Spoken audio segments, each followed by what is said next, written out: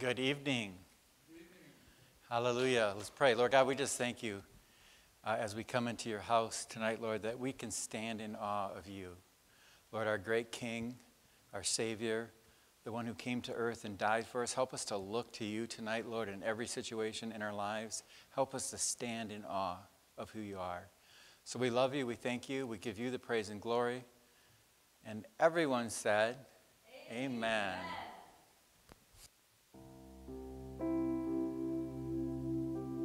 Hallelujah.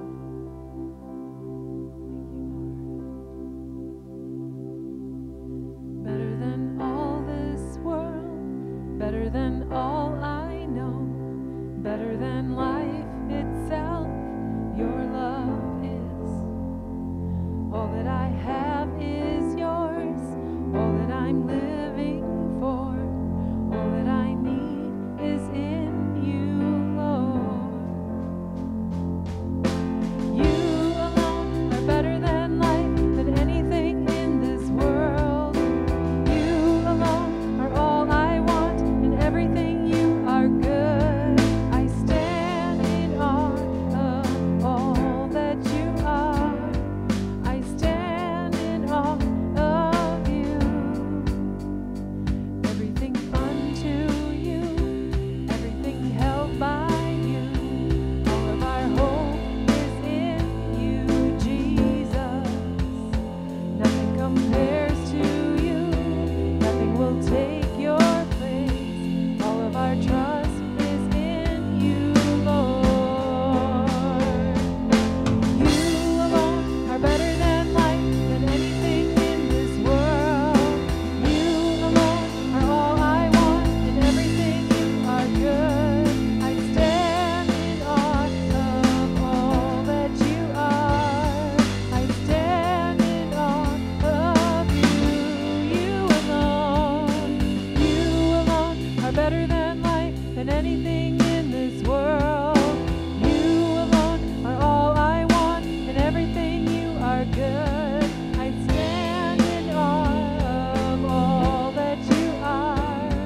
I stand in awe of you. Better than all this world, better than all I know, better than life itself, your love is.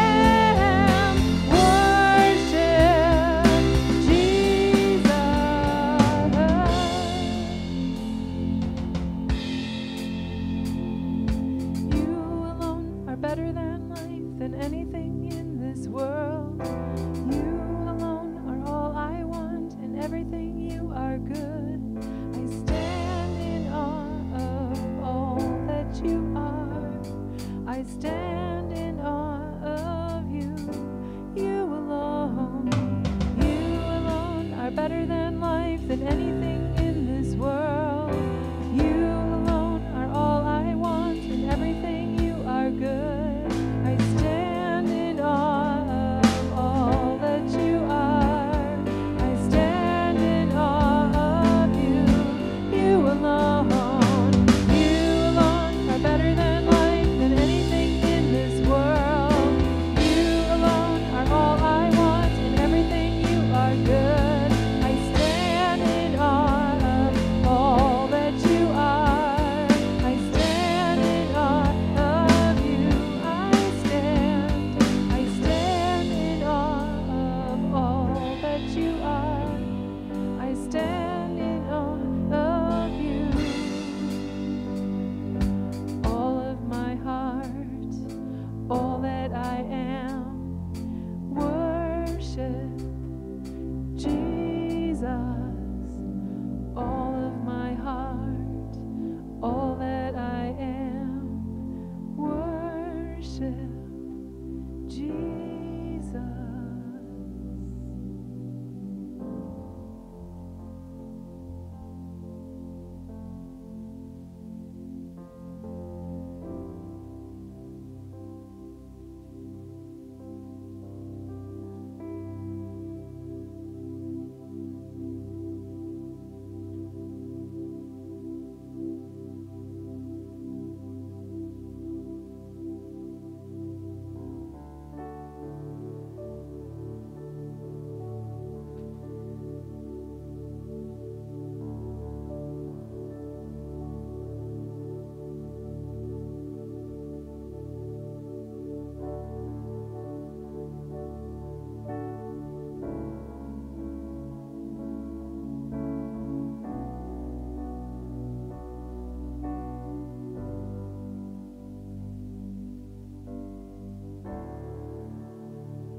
The more I seek you,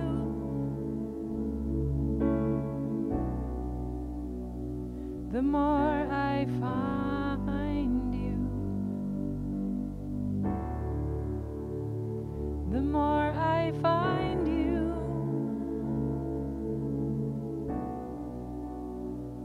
the more I love you. The more I seek you, the more I find you. The more I find you, the more I love you. I wanna sit at your feet, drink from the cup in your hand, lay back against you and breathe, feel your heartbeat. This love is so deep, it's more than I can stand. I melt in your peace, it's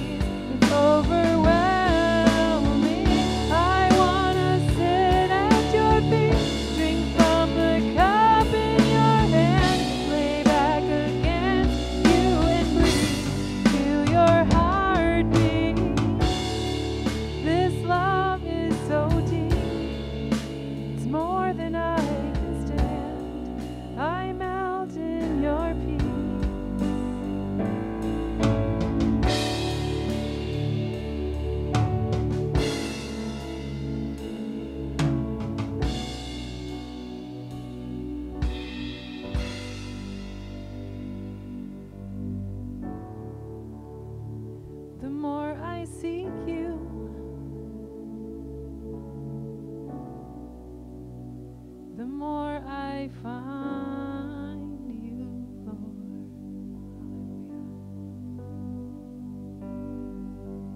Hallelujah. Thank you, Lord, that your word says, seek and ye shall find.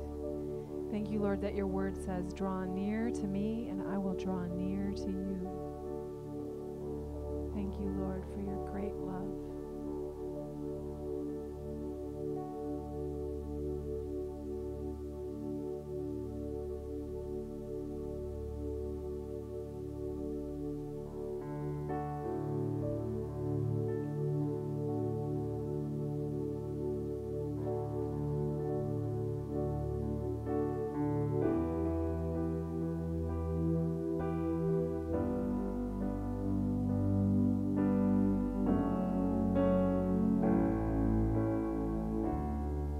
Your love is devoted like a ring of solid gold, like a vow that is tested, like a covenant of old. Your love is enduring through the winter rain and beyond the horizon, with mercy for today. Faithful you have been, and faithful you will be.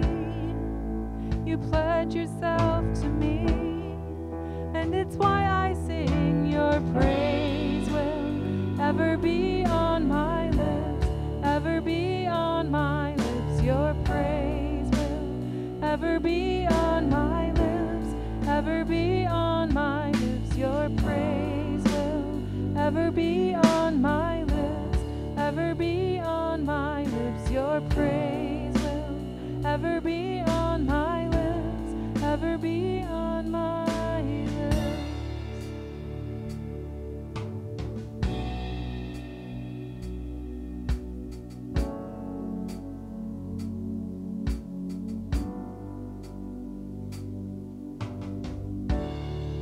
You father the orphan,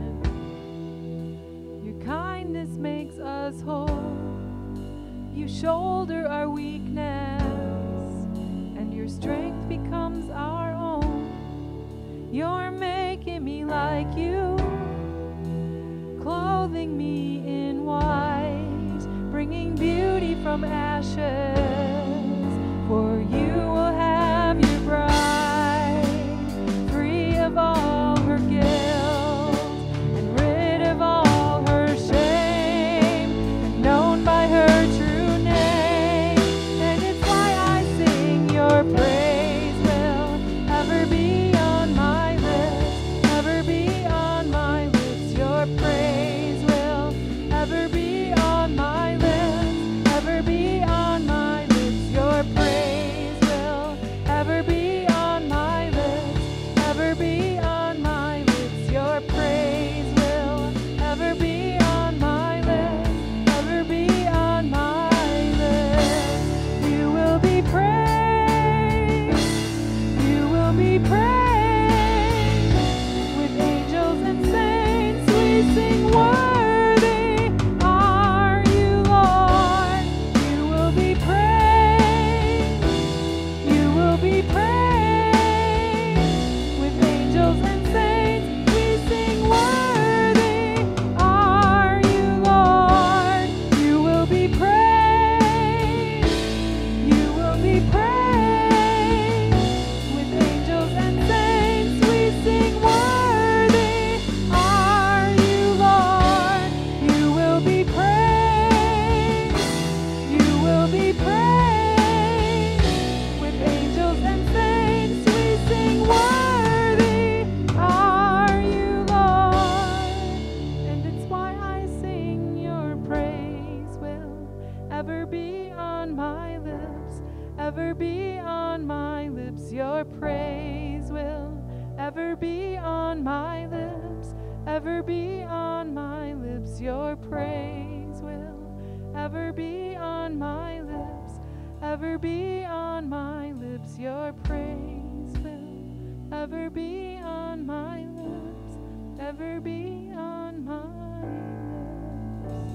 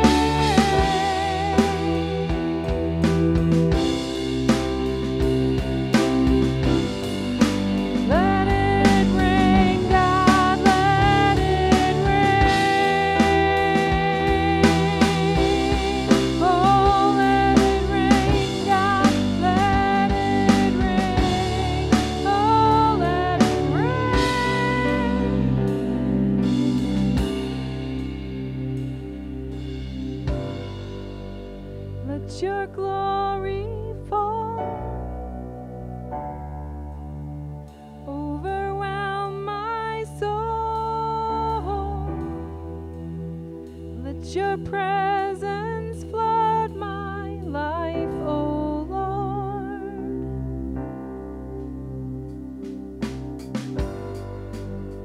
Break upon me now. Let your love crash down. Let your glory fall. Let your glory fall. Let your glory fall. Overwhelm my soul. Let your presence flood my life, O Lord.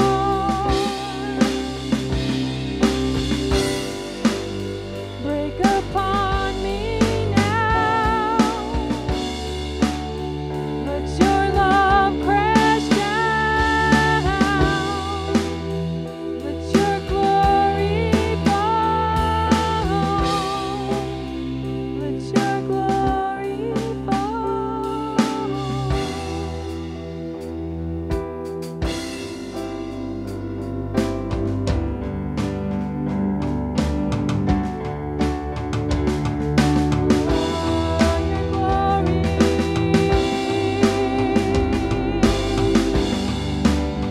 Let it rain, your glory, Jesus.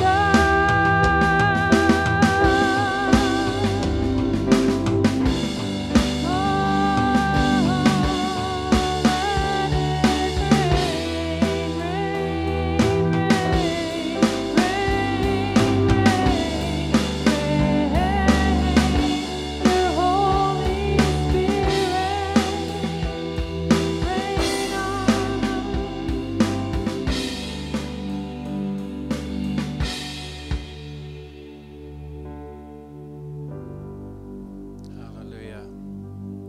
Lord God, we thank you for your glory. We thank you for your glory in this place. We thank you for your glory upon this earth. We thank you that wherever we go, your glory is there. Lord, we welcome your glory into our hearts. We say, let it rain tonight. Let it rain into our hearts. Let it rain into our souls. Let it rain into our spirit. Let it rain into our lives. So God, we thank you and praise you for your glory. Let your glory fall. Lord, we give you permission to let your glory fall. Hallelujah. In Jesus' name, amen. All right. Good evening, everyone. You may be seated. We have a very small group in church tonight, so hopefully you all are online paying attention. or you're watching this later, but hopefully you're participating with us now. So if you have your Bibles with you tonight, we're going to go to James chapter 5, verses 7 through 12. James chapter 5, verses 7 through 12. You know, life in a fallen world is not easy. Who said it was supposed to be easy? Wasn't my mom used to say life is never supposed to be easy? You know, bad things happen, tragedies happen, sickness and death are unavoidable. And at times, as we even see through Scripture and even in our modern day world, persecution for the believer is a part of life. And in fact, rather than not suffering because we are children of God, we pick up a new reason to suffer, right? So we may have suffered for other reasons before we were Christians, but as Christians, we pick up a new reason to suffer. And so last week we saw that some of the rich landowners were stealing from and treating the poor horribly. And we saw that back in chapter 2 of James as well, when the church is told the rich drag them into court, right? And so James is written in this context. So think about that time of suffering, and it's written in that context of vulnerability. And we know the early church suffered, right? The early church suffered. There was much injustice and there was much wrong treatment. And we saw in James chapter 1 that as believers, we are called to be steadfast. Steadfast, stand fast, right? When we encounter trials. And God uses those trials to prove and strengthen our faith. And so today we're going to see that we need to be patient in suffering. Patient in suffering. But as a reminder, let's go back to James chapter 1, verses 2 through 8, where he says, "My brethren," this is a hard one for a lot of people to swallow, "count it all joy when you fall into various trials." Right? We all want to cry when we fall into trials, not have joy. And he says, "knowing that the testing of your faith produces patience." So that tells me in order to have patience in my life, my faith has to be tested. And he says, "let patience have its perfect work, that you may be perfect and complete, lacking nothing." So without patience, we're not going to be perfect and complete, and we will be lacking. Then he says, "if any of you lack wisdom," so if you don't understand what's going on, let him ask of God, who gives to all liberally without reproach, and it will be given to him. But then he gives us another caution here, "but then let him ask in faith, with no doubting. For he who doubts is like a wave of the sea driven and tossed by the wind. For let not that man suppose that he'll receive anything from the Lord, for he is double-minded, unstable in all his ways." And I know I go to the Lord sometimes, I'm like, "Lord, I need this, kind of, sort of, if you really want to, maybe." That's kind of doubting, right? And the Lord says, "come with faith and not doubting." Think about the stock market for a moment. If you have a retirement fund or if you invest in any way, the key to investing is patience. You just don't put the money in one day and get rich the next day. Things go down, things go up, and in time, hopefully things tend to go on an upward spiral. But there is no guarantee. But you generally have to wait things out. You have to be in it for the long haul. And similarly, in the Christian life, we have to hang in there. And we have to hang in the long haul even when things don't seem to be going well. And we're to patiently wait in this life because we're waiting for Jesus to come back. We're waiting for Jesus to come back. And so the key to suffering well is suffering with patient endurance. So let's look at James chapter 5, 7 through 12. He says, "Therefore be patient, brethren, until the coming of the Lord. See how the farmer waits for the precious fruit of the earth, waiting patiently for it until it receives the early and the latter rains. You also be patient. Establish your hearts, for the coming of the Lord is at hand. Do not grumble against one another, brethren, lest you be condemned. Behold, the Lord is standing at the door. My brethren, take the prophets who spoke in the name of the Lord as an example of suffering and patience. Indeed, we count them blessed who endure. You have heard of the perseverance of Job and seen the end intended by the Lord, that the Lord is very compassionate and merciful. But above all, my brethren, do not swear either by heaven or by oath or with any other oath, but let your yes be yes and your no be no, lest you fall into judgment. There's a lot there. But the big themes in this passage are to be patient and steadfast, standing firm in suffering. And the big idea is that all believers will encounter suffering. If you're a believer and you haven't encountered suffering, good, I'm glad, but you will, right? We will encounter suffering in this life, and it needs to be met with patient endurance. And we're not to become frustrated.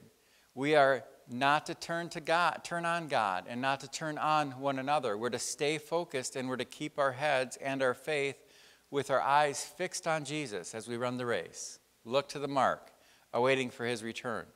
You know, patience in our day and age is hard. We all have microwaves at home, right? We can't cook a meal anymore. That's going to take an hour. We got to have a 3-minute meal. We have fast food. And if they take more than 2 minutes in the drive-thru, we're mad. We have online shopping. We don't even have to get out of our house to go shopping anymore. And if you're an Amazon Prime person, you're Prime shipping, right? You can get it shipped faster to your house. And for me, I don't even watch like network TV anymore. I watch TV without ads because I don't want to wait through the ads, right? And so we don't like to wait in our time because we don't have to wait. Then we get impatient, right? Because we're so used to not waiting. So when we stop at the traffic light and it takes longer to turn than we want, we get mad, right? You know, even a leisurely game can turn into how quick can we play this game and be done? Wait a minute, we're supposed to be resting and playing a game together, right? But we want to get over it. And so we don't like to wait. And as time has gone on, it feels like that waiting, that patience for waiting is less and less. You know, I go to the grocery store, and especially if I need to pick up a few items. I went to the store on Monday, I think, and I grabbed a few items. And as I'm going up to the checkout, I'm counting my items to hope I have less than 10, because then I can go into the quick aisle, right? Because I don't want to wait for the long aisle. And then if I have 12, maybe I'll round them down to 10. I don't know. But my point is that we try to purposely avoid situations where patience is needed.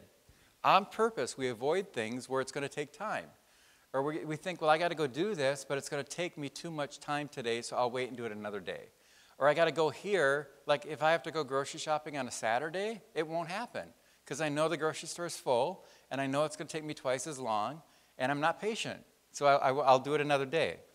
And it's hard to know if you're patient or not if you don't practice patience. Think about that. It's hard to know if you have patience or not if you don't practice it. But when we suffer, it demands patience. In life, we find ourselves forced into situations where we find out if we have that fruit of the Spirit. Patience is one of the fruit of the Spirit, right? We see in Galatians 5:22-23, the fruit of the Spirit is love, joy, peace, long-suffering, or another word for that is patience. Kindness, goodness, faithfulness, gentleness, and self-control. Against such there is no law. So as believers, we're called to be patient. We're called to be patient, and we're called to patiently endure suffering. So how do we do that? How can we do that? So the text that we read tonight, James 5:7-12, gives us some keys to patiently enduring our trials. And we're going to talk about how we need to look up, and we need to look in, and we need to look around, and we need to look back. Good? So first we need to look up at his hope. Look up at our hope, at Christ. Look up at my hope. So James tells them to be patient until the coming of the Lord, right? Be patient, the Lord is coming. You know, patience is always about tension. You're always in the in-between. You're waiting for something to happen. You're here and you want to get here, and patience is in the in-between. So you patiently wait for a meal. There's that tension of being hungry, right? Because you usually don't eat unless you're hungry. So there's that tension of being hungry, but you still have to wait till the food is done. There's that you patiently deal with a person at work, and so there's a tension of not being rude or argumentative. Or maybe you patiently endure your job that you don't like because you're waiting and you're working towards another job, a better job. The point is we're looking to something that brings resolution. So when a trial comes, the resolution is here, and so that patience, that tension in between, is we're waiting for something to happen until the solution is there. So in my illustration, it's a meal. So you're going to patiently wait. It could be I patiently wait to get home, or I patiently wait for a new job. So in suffering, there is a tension. And we suffer in this life, but we do know that better days are coming. Jesus is coming back. We will be in better days, right? Christ will return, and he will come to put an end to all pain and all suffering, once and for all. It'll be over. There will be a day when patience is not needed anymore. Won't that be good? Praise the Lord. You know, we read in James 5:7, therefore be patient, brethren, until. That tells me after he comes, I don't need to be patient anymore because it's not going to be needed. Therefore be patient, brethren, until the coming of the Lord. See how the farmer waits for the precious fruit of the earth, waiting patiently for it until it receives the early and the latter rain. So James is illustrating with a farmer. And James is saying the farmer is patient. He's waiting for his fruit. Those of you who have ever planted a garden know that you don't put the seed in today and go eat your fruit tomorrow. It does not happen, right? The early and the late rains, in this case, were months apart, right? When those of you who farmed or plant a garden, you get rain in the spring, you get rain in the fall, but you get rain throughout the summer. So the farmer had to patiently wait. And so as we, as believers, go through suffering, particularly if we suffer unjustly, we have to be patient and know that the desired outcome, the seed of faith in our life, is sure to come. There's a seed that's been planted. The fruit will come. The bugs are back. Those bugs. It's the fall. Those box elder bugs. So the seed, whatever that patient is brewing, will surely come. And so when Christ comes, we're going to be transformed, right? But the unrighteous outside of Christ, we know, will be judged. The persecuted and the mistreated do not have to execute vengeance. If you've been persecuted in this life, it's not your place to execute vengeance, because God will perfectly execute his justice when the time is right. He will vindicate his people who were persecuted. The farmer has no control over the sun. The farmer has no control over the rain. The farmer has no control over the temperature. He simply has to wait. Once the seed is planted, he has to wait. God does the rest, right? There's a lot about farming that the farmer can't control, isn't there? He can't make the rain fall. He can't say, seed, hurry up and grow because it's getting colder early this year. He just has to wait. And so there's a lot, there has to be a lot of patient waiting also in life. In life, we have to simply patiently sometimes wait for the Lord, right? To fulfill his promises. We know what his promises are. They're in the book. They're yes and amen as we read. And so we have to wait for him to fulfill his promises like the one that he will return. He has promised us he will return.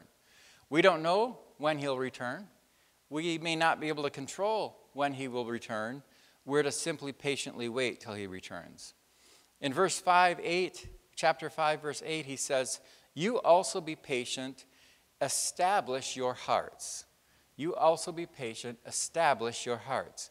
In other words, let me read the rest of the verse. I don't know why I had it blocked out. You don't have to put it up because you don't have it. You also be patient, establish your hearts, for the coming of the Lord is at hand. Those words, is at hand, means his return is imminent. It's happening soon, right? You know, the last days started when Jesus died. We've been in the last days. And the length of this age is unknown. And we don't know when Christ will return, so we should live every day expecting Christ to return. If we jump all the way to the end of the Bible, Revelation 22:12, it says, Jesus said, and behold, I am coming, how slow? Quickly, right? And my reward is with me to give to everyone according to his work. So as believers, the return of Christ is our great hope. That's what we're hoping for. That's what we know is going to happen. We eagerly should be awaiting his return. We're going to be in a new heaven. We're going to be on a new earth. And yes, he will be the one who brings judgment. So it's our job to preach the gospel. It's our job to tell about Jesus. It's our job to tell about Jesus coming to earth and dying for our sins and rising again from the dead and sending the Holy Spirit to inside of us. It's our job to tell people that they're saved by grace through faith in Christ alone. Because that's how we avoid others from entering into judgment. We share the gospel with them.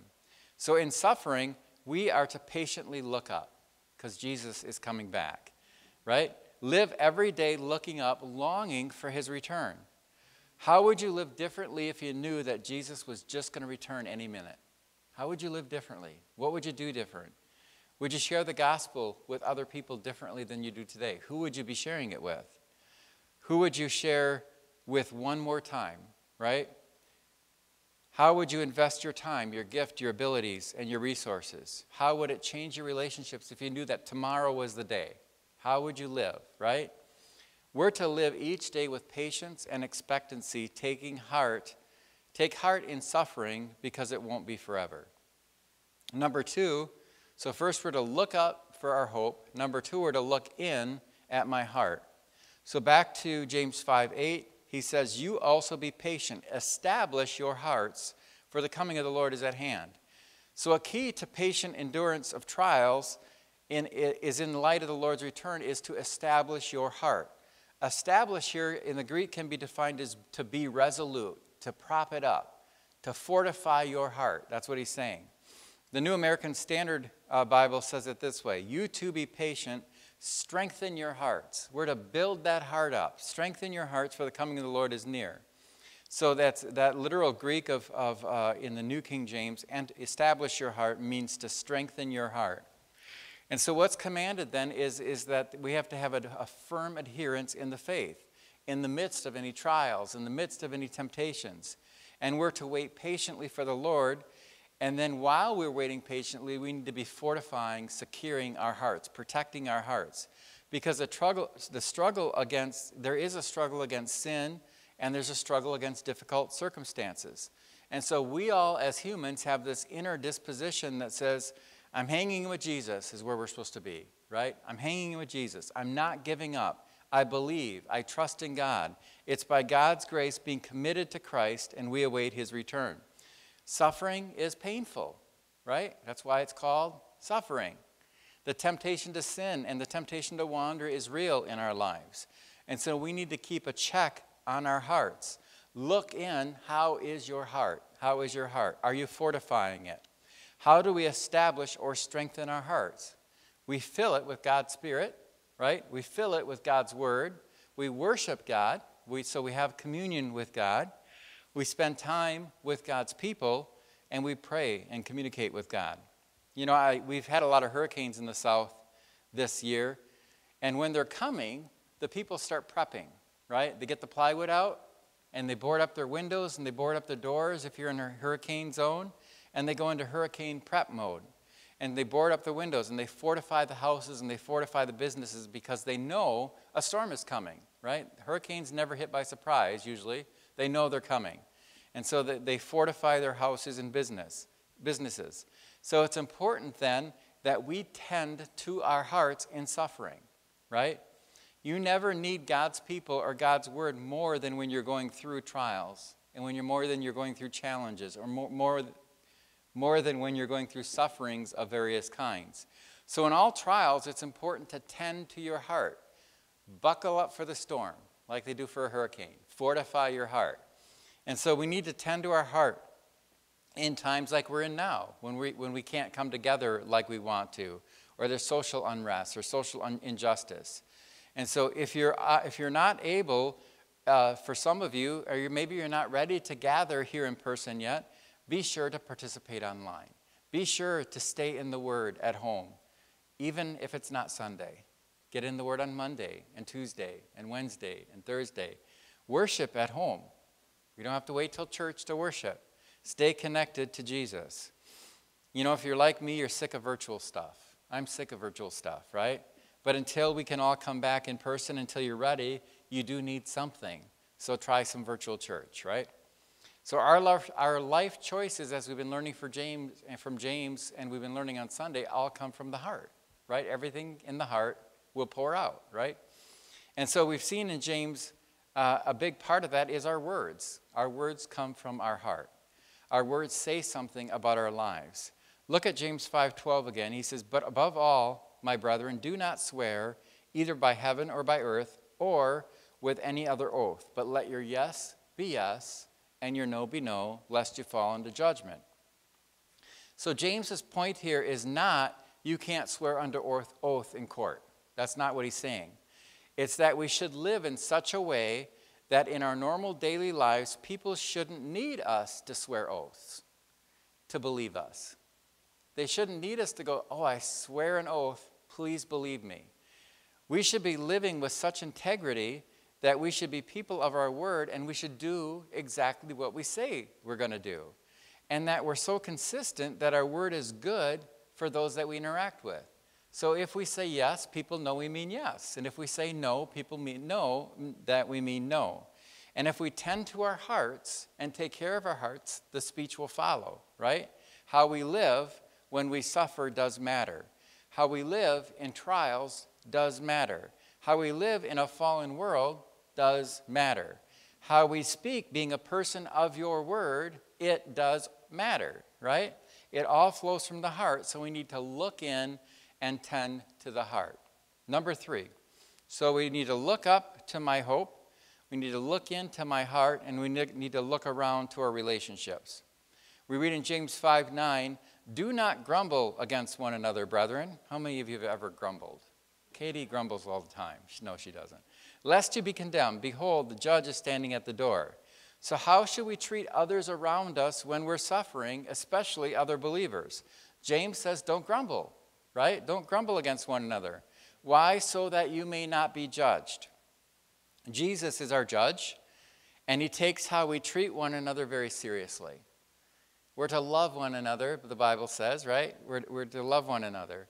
And we're most likely to grumble. We're most likely to become frustrated when we're irritated. If I ever grumble, it's usually because I'm irritated or frustrated, right? Or when we're stressed. That's when the grumbling and the irritation comes. And when does that happen? Usually during difficulty, during pressure, we're pressed, during trials or during sufferings. You know, have you ever had a bad day and you go home, and after a bit your spouse or your family says, what is the matter with you? Because you're just like taking everything out on them, right? We have a tendency to take our frustrations out on those who are closest to us, our family. And believers are our spiritual family. We as believers are a family. And so when we're suffering and when we're in a trial, and the temptation is to become more and easily frustrated with one another, and we begin to grumble, that's the wrong thing to do, right? And so we get through trials and suffering together. We usually don't do it alone. We usually do it together. And so God's people are part of God's recipe for helping us through difficulty. But the temptation is to push others away. If I'm stressed, I'm going to push you away. If I'm frustrated, I'm going to push you away. The temptation is to become more irritated. The temptation is to pick a fight. I'm irritated, so I'm going to pick a fight. The temptation is to become jealous and covetous and to grumble.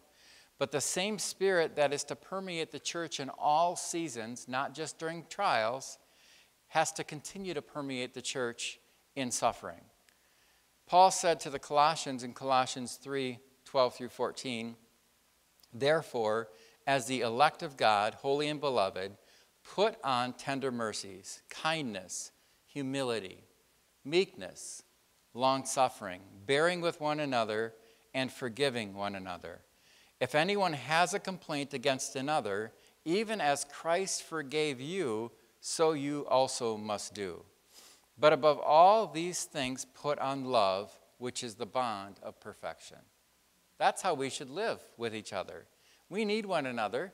We need other Christians. So when you suffer, look around, ask, how am I treating my brothers and sisters? And do that all the time. How am I treating my brothers and sisters when life is good? Because if we push each other way before the suffering hits, then we're going to be in trouble. So if I'm irritating and I'm grumpy and I'm ornery and I grumble even when life is good, boy, am I really going to grumble when I suffer or when I'm in trouble. And Christ, our judge, will return. And so let us be found bearing with one another in that kindness, in that humility, in that patience and love, not grumbling. Number 4, look back at my perspective. So look up at my hope, look in at my heart, look around at my relationships, and look back at my perspective. So we read in James 5:10 through 11, as an example of suffering and patience, indeed we count them blessed who endure. That's enough right there, right? As an example of suffering and patience, indeed we count them blessed who endure. You have heard of the perseverance of Job and seen the end intended by the Lord, that the Lord is very compassionate and merciful. So James encourages us to look back at the examples before us, the prophets, for example. The people that he points out spoke in the Lord's name, right? They were God's men, and they were fulfilling the calling that God put on their life as they suffered. And so being God's prophets did not exempt them from suffering. In fact, it led to more persecution, right? Just go back to the Old Testament. I'm going to give you a couple of examples in a minute. Daniel, Jeremiah, Ezekiel, they all suffered. You know, we studied Daniel earlier this year. He was captured, he was exiled from his land, but those people were steadfast. They were faithful. They endured, and we consider them blessed. And we know God worked in them and through them. You know, look at Hebrews 11, you know, God's hall of fame, hall of faith, as you call it. And there's a long list, the writer says, in Hebrews 11:32. And what more shall I say, for the time will fail me to tell of Gideon and Barak and Samson and Jephthah, also of David and Samuel and the prophets. Then jump to the verse 35 through 38. Others were tortured, not accepting deliverance, that they may obtain a better resurrection. Still others had trials of mockings and scourgings, yes, and of chains and imprisonment. They were stoned and they were sawn in two. They were tempted, were slain with the sword.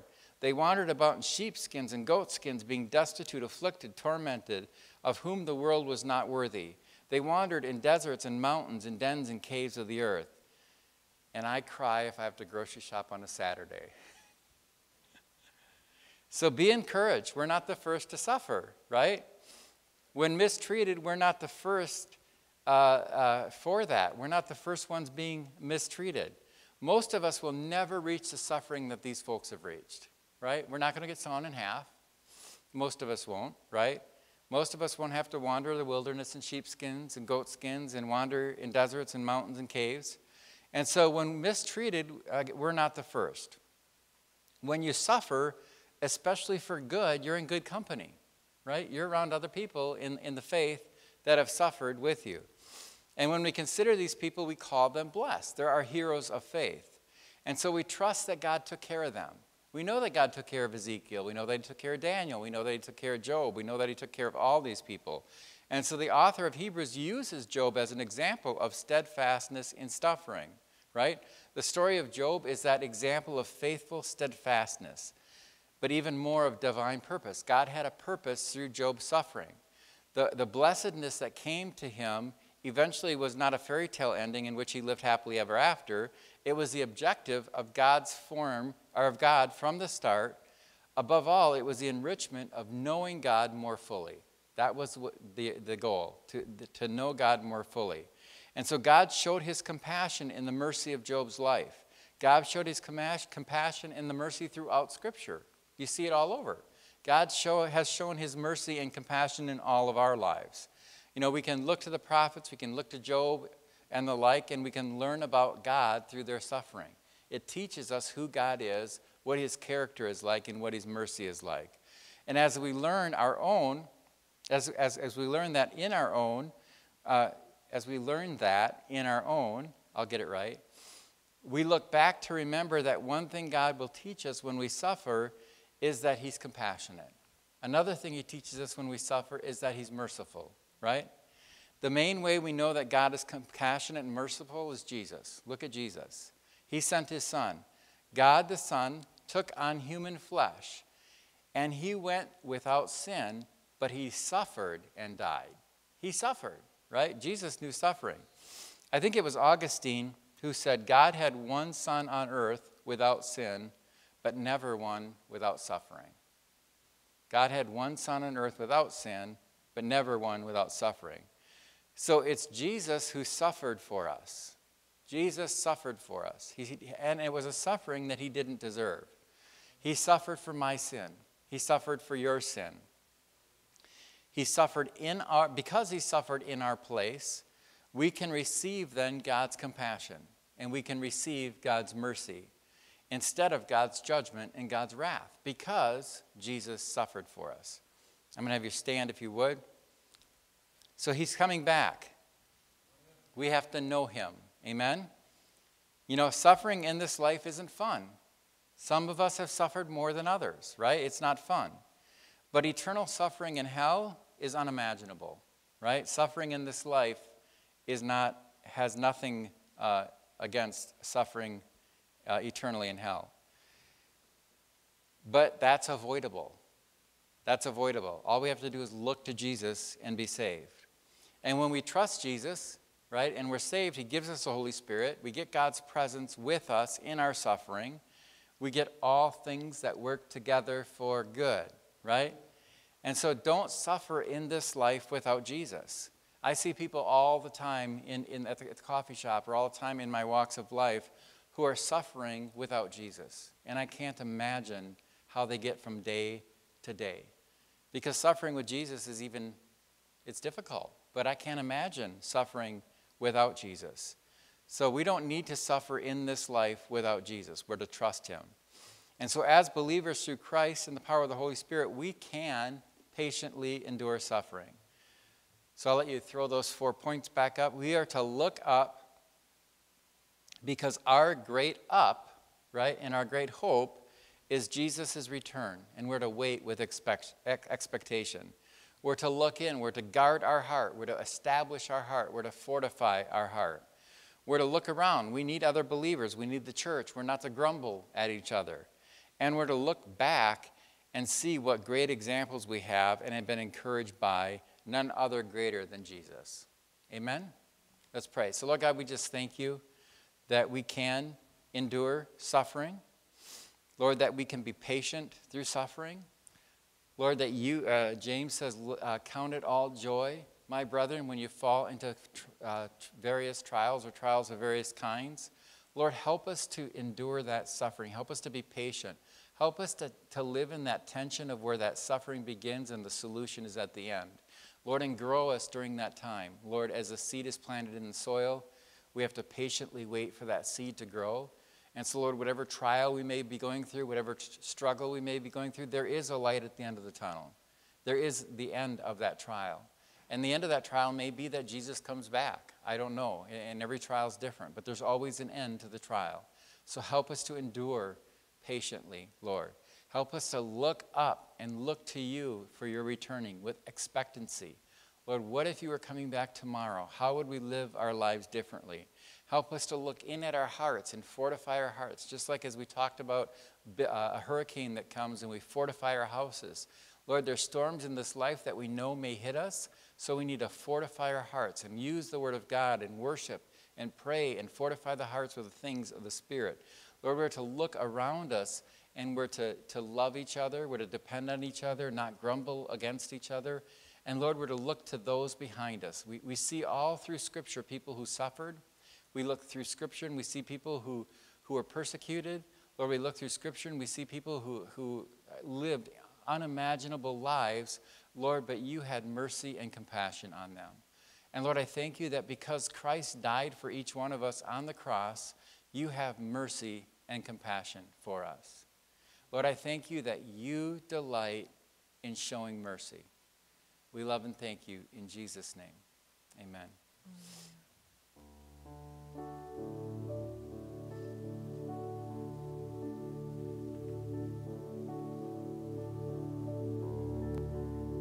Love knows no end. Amen. Hallelujah.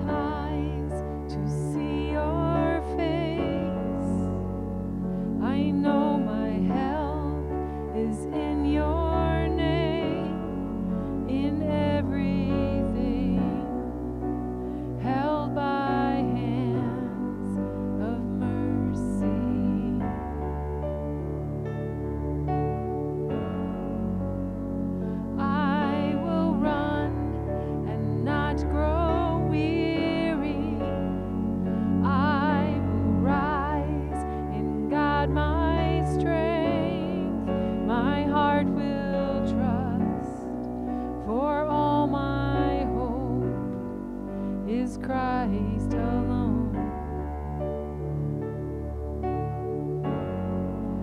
Now my soul sings your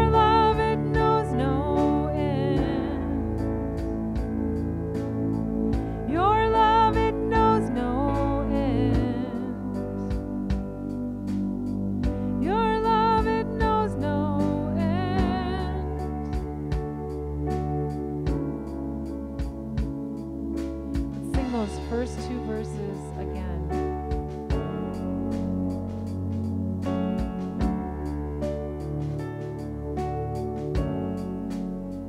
I lift my eyes to see your face.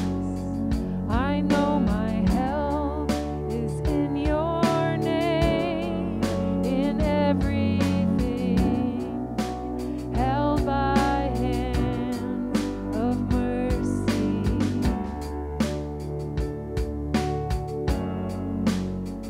I will run and not grow weary.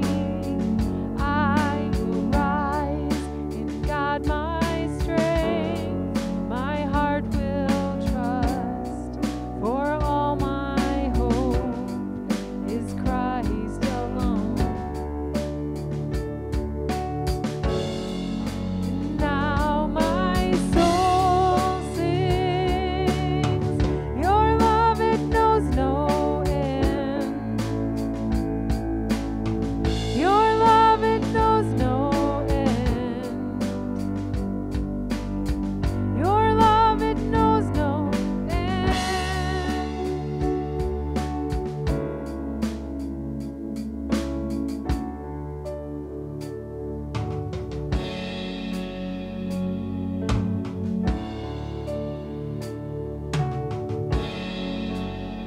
I will love, for you have loved.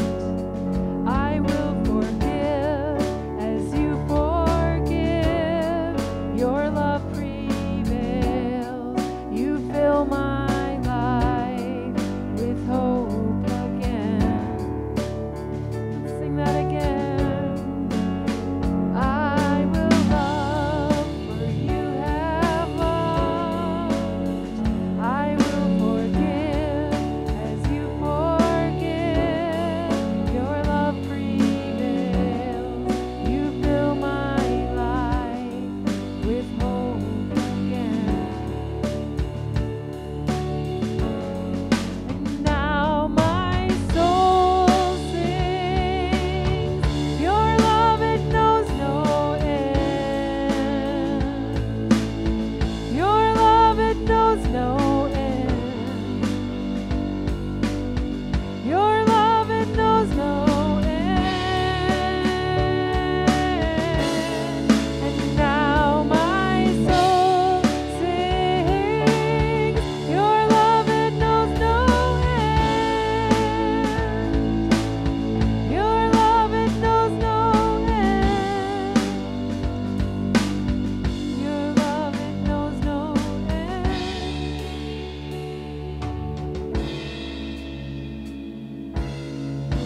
You reign forever. You reign forever. You are the light unto this world. You reign. You reign forever. You reign forever, Jesus. You are the light unto this world. One more time, Jesus. You reign forever. You reign forever. You are the light unto this world. Now my soul sings, your love it knows no end. Your love it knows no end. Your love it knows no end.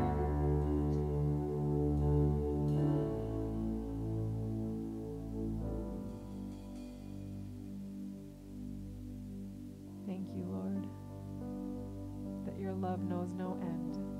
Thank you that you are with us through our suffering. Thank you, Lord, that we can look up know that you're coming. And look in and know you're at work in our hearts. And look out and know that you are with us in our relationships with one another. And we can look back knowing that you've shown your faithfulness over and over with all your people and with us. We praise you, Lord. In Jesus' name.